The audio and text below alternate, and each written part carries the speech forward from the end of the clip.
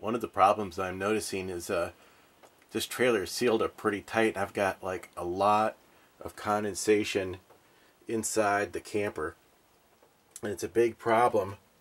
If you look down there, water just stands on that sill, and I don't know if you can see it or not, but it's actually starting to grow mold. So I'm going to clean that all out, and then what I'm going to do, I carried this bad boy in from the house. It's the portable AC unit, but it also functions as a dehumidifier. So that's what I'm going to do. I'm going to try to suck the moisture out of the air, and it collects into a tank in the bottom right there, and I'll just drain it out when it gets full, and I'm just going to try to get as much of the vapor out of here as I can. So basically what I've had to do is move this portable air conditioner into the doorway to the front part of the trailer, and it's actually working the same way that it does if it was air conditioning, only instead of exhausting the hot air to the outside, I'm blowing it back into this room.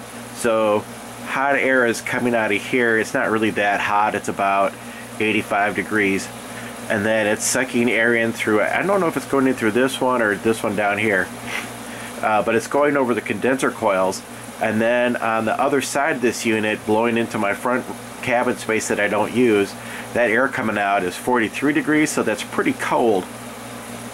But it's actually gotten warmer in here since I started running it, so it's not chilling my camper down, and my windows are definitely a lot less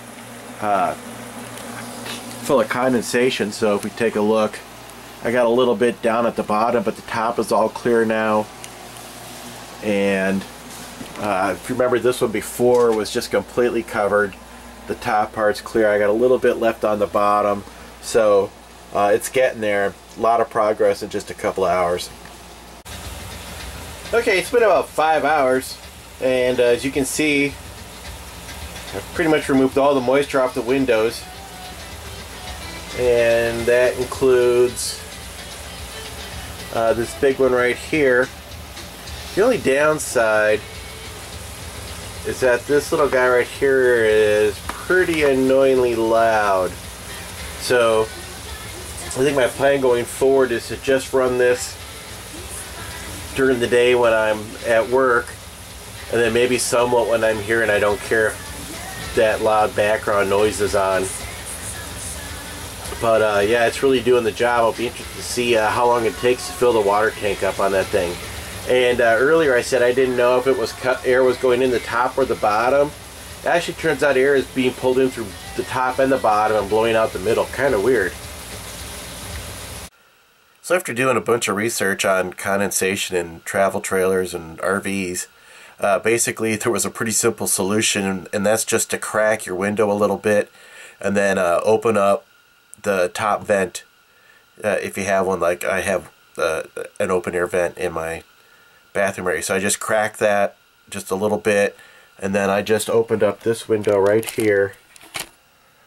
I don't know if you can see it, but it's really just a sliver open, and it's, well, I gotta wash those windows, but it's removed the condensation problem, which has been a huge problem in here.